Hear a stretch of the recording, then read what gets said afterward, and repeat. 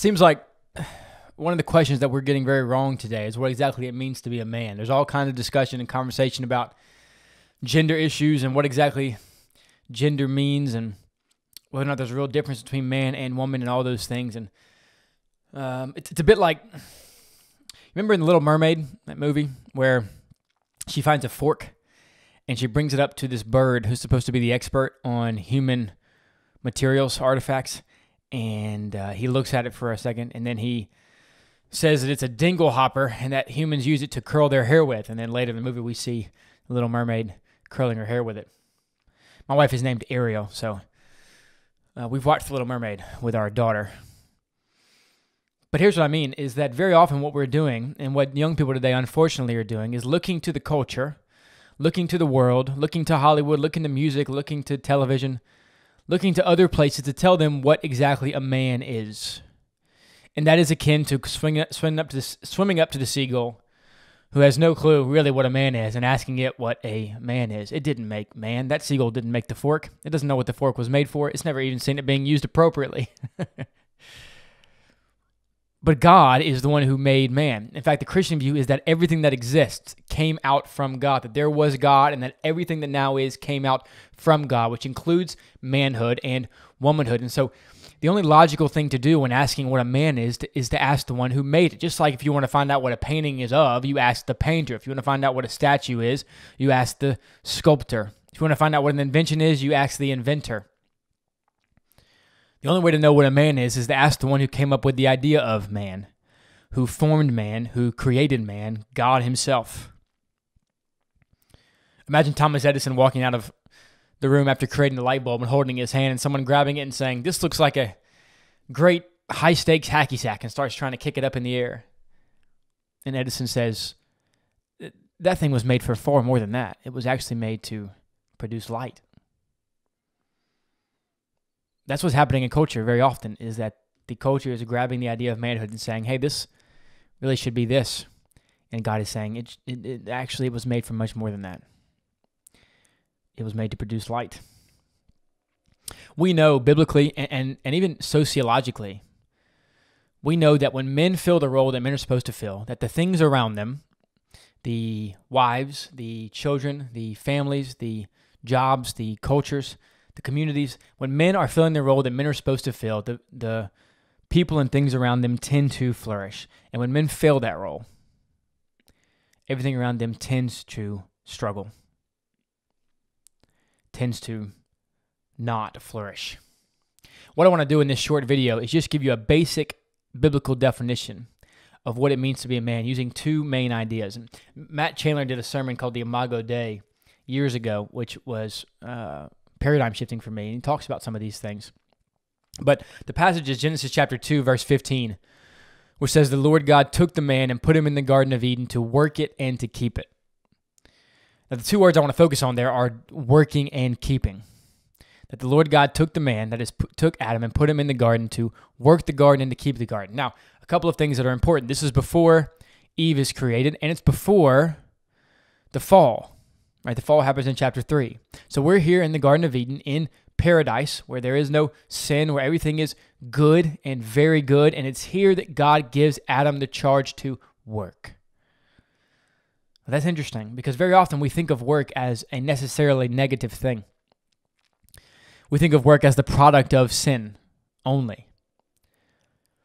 But this is before sin exists, that God assigns Adam the task of working, assigns him a task in general. And in fact, heaven's going to be the same way. Heaven is not going to be couch sitting. We're going to have responsibilities and things to do because you were made for that. All of us were made to work. And it seems to be especially that men were made to work hard. And God expects that of us. That's what we were made for. And in fact, we are harming ourselves if we fail to work. You may know people, I know people, some of the most miserable people I know are those people who have, for whatever reason, are unable to work. Whether it be health reasons or whether they found a loophole in the government that sends them a check every month, those people are the most miserable people because you indeed were made to work and you were made to work hard, especially you men. We're made to work hard. We're made to sweat, whether physically or figuratively. We're made to struggle. We're made to strive. We're made for these things. And to fail to do so is not just to fail to be productive. It's to fail your own soul, your own very being, that God made you to be that way. God made you to be a hard worker. So to not do so is to hurt yourself. At the end of the day, there's a sort of satisfaction and fulfillment that comes with work that doesn't really make sense, right? That after a good day's work, or like an athlete after a hard practice, after a hard workout, after a hard training, after hard labor, that you feel good. There's a fulfillment. There's also, it almost physically feels good to have accomplished a hard job, to have worked hard during a day. That doesn't make a lot of sense under an evolutionary worldview. For instance, the lion doesn't do that, right? The lion doesn't find value in working alone. The whole goal of the evolutionary mindset is just survival, so to spend less calories than you eat. So the lion sleeps and the lion hunts. That's about it, right? Not a lot of work, just done for the work's sake. But with humanity, it's oddly different, that we find a sort of fulfillment in the work itself. We find a joy in the work itself. We find a satisfaction in the work itself. And that's an odd thing if we weren't made to work, as it seems from Genesis chapter 2 that we were. I, as a husband, as a father, should be the hardest worker in my home. I should be the biggest sacrificer in the sake of work in my home. I was talking to a couple of my brothers in Christ last night. One just had a new baby. The others of us have had a few babies. And we were talking about how much better husbands we were with the second baby than with the first baby, and how we did a lot better of getting up and doing more of the baby things than we did the first time. Just by the process of sanctification, I guess. But what it means to be a man is to be a hard worker, that there should be more required of you than of others, than of women and children. Now, secondly, the idea of keeping, which is the idea of protection, idea of watching over, idea of guarding. So Adam was charged with the task of working and working hard. So one of the things a man is supposed to be is a hard worker. So to you men out there, to be a man means to work hard. To you women out there, you need to search for a man that works hard.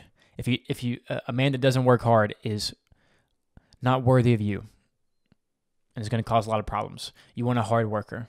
You must be a hard worker. And then secondly, a man that will guard, that will watch over, that will protect, that will keep. Now, a lot of this is just physical, right? Men are physically stronger than women. Our shoulders are broader. Our muscles are more dense. We have astronomical amount more of testosterone than women do. Men are just stronger than women physically. It's not always the case, of course. The strongest women in the world are stronger than the weaker men or average men. But the strongest women in the world are never going to compare to the strongest men in the world. We are just made stronger by God. And so because of that, we are expected to be the ones primarily that go to war. We're to be the ones primarily that handle danger. Like, for instance, I've been married for, 5,000 days, something like that, 10 years, however long that is, 4,500 days, and 4,000 days, whatever the number is.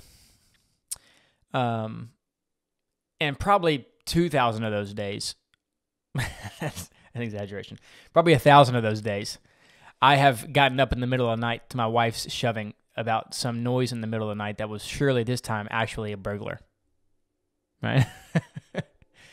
Imagine what you would think of me if tonight, when there's a bump in the night, I leaned over to my wife, Ariel, and I said, babe, somebody's out there. And she says, nobody's out there. Go back to sleep. And I said, no, this time somebody is, right? This time somebody's really there. This time I'm sure of it. Somebody is there. Will you please go check on the kids? Please. And Ariel says, oh, okay. Nobody's going to be there, but I'll go. And she gets up and goes to take on the potential burglar. Right? You would think nothing of me. The Ohatchee people would kick me out of the job here, as they should. What kind of man would I be to let my wife be the one that goes out? But the interesting thing is, of course, that is just expected, right? Christian or non-Christian alike agree that if there's a bump in the night, the one that should get up and go fight, should go face death, should go face the potentiality of harm is the man. If anyone's going to sacrifice, it should be the man. If anyone's going to go down, it should be the man. If anyone's going to suffer, if anyone's going to experience pain, it should be the man, right? That we know that when there's a bump in the night, I get up. I go to fight the burglar that we've not had yet in 10 years, but my wife has been convinced of at least 600 times. But it's the man's job, right? We know that. Something inside of us says that's what the man is supposed to do. The man is supposed to watch over. The man is supposed to keep. The man is supposed to protect. A few years ago in Colorado, 2012, in Aurora, Colorado, there was a shooting at a Batman movie where a man came in and pulled out a gun and opened fire, killed many people. There were 3 young men on a triple date, I believe, at the time with 3 girls. And when the man came in with the gun, those 3 men put those girls down on the ground and laid their bodies on top of those women to guard them, to watch over them, to protect them. And those 3 women that night were saved because before the bullets hit their bodies, they went through the bodies of the men. And all 3 of those men died. And all 3 of those women lived. And they were praised worldwide. This is what manhood is, they said. Christian, non-Christian alike. This is what men are supposed to be. This is what men are supposed to do. This is what we cannot lose in our culture, is men that are willing to sacrifice for the sake of others. That same year, a cruise ship crashed off of one of the coasts. I forget which one it is. And you can find these pretty easy Google searches. A cruise ship crashed, and the men on that ship pushed past the women and the children to get on the lifeboats. So the men were the ones that were saved. The women and children went down with the boats. And these men were ridiculed, crucified around the world. What happened to women and children first? What happened to manhood? What happened to real men? What kind of supposed man would do this? Right? And we agree with all those things, of course, as Christians who have reasons for those things. But even non-Christians say these things, right? Because there's something down inside of us, at the bottom of us, as humans, that say the men should sacrifice. The men should guard. The men should protect. The men should watch over. R.C. Sproul Jr. talks about, he has 2 young sons, or he did at the time he wrote this. And he said the one thing he tried to instill in his sons was that boys protect girls, that men protect women. And he tells a story about how one of his young sons was riding down a driveway, which was down a hill at his driveway, on his big wheel. And said he was hauling, like he did a lot. But he said he noticed this time that there was the next door neighbor's daughter. Son was about 5, daughter was 6 or 7, I think he said. Daughter was riding towards their driveway, and that the collision was imminent. And so he throws the door open and starts running down the hill as if he's going to catch them. And he looks and sees his 5-year-old son as he's riding down this hill, and his son looks up and sees the little girl. And he rolls the big wheel over, and he tumbles down the sidewalk, down the concrete, across the road, down the hill, and is knocked unconscious. And so Sproul runs down there and grabs his son, takes him to the hospital. And when the son wakes up, one of the first things he says to his dad is, "Boy goes down and girl goes free." Right, Dad? Boy goes down, girl goes free, which is a statement that he gave to them. The boy goes down and the girl goes free. There's something in us that tells us that that is right. You may have seen the story lately, a couple years ago, may have been last year, about the young boy with his little sister. And I think it was a pit bull, but some dog came running after them while they were outside, and the little boy got in the way of the sister and took on the dog, this young boy, to protect his sister. And the boy was just mangled by this dog, lived. But this young boy, praised rightfully so as a man that is doing what men are supposed to do. Men are supposed to protect. Men are supposed to watch over. Men are supposed to guard. And the reason that is because that's been placed at the very bottom of us since the beginning, that God put at our bottoms, that is who we are supposed to be. We have the role of working. We have the role of keeping, of watching over. The boy goes down and the girl goes free. Ephesians chapter 5 is a passage about marriage, but one of the sections in there is relevant to this discussion, where it says, "Husbands, love your wives as Christ loved the church and gave himself up for her." Love your wives as Christ loved the church and gave himself up for her.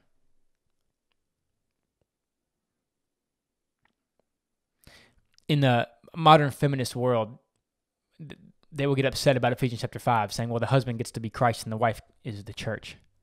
Right? But they're missing the point. The point here is that the husband has to be Christ. Have you seen the story of Jesus? Have you heard the story of Christ? Do you see what happens to him? He's beaten for the sake of the church. He is bloodied. He is mocked. He is spit upon for the sake of the church. He is crucified for the sake of the church. He is killed, murdered for the sake of the church. And the message from Paul here is that the husbands are supposed to do the same thing for their wives, that they're supposed to do whatever it takes to watch over, to love, to protect, to even sanctify. Christ is the one sanctifying, but to present them as spiritually mature, to do whatever it takes to guard their wives against spiritual attacks, against physical attacks, and their children, their homes by extension as well. Husbands, love your wives as Christ loved the church and gave himself up for her. The task of the man, quite simply, is to give himself up. That is your task, is to sacrifice for the sake of those around you. You might say, if you're a young man especially, you might say, hold on, I have to do all the sacrificing? Right? That's not fair. I have to go down. I have to protect her. I have to be Christ in this picture, and she gets to be the church. She gets to be me. I have to take responsibility for my family's spiritual life. I have to be the head of the household in that way when I grow up. I have to be the one who dies so she can live. It's not fair. You're right. It's not fair. How many men that you really respect, look up to? How many of those men stomp around saying, it's not fair? That's not fair. That's not fair. How many men that you respect stomp around complaining about life being not fair? And then I want you to think about how many 2-year-olds you see doing that. How many children you see stomping around saying it's not fair, because that's what children do. That's what children do. My boys aren't allowed to say it's not fair. Of course it's not fair. It's not going to be fair.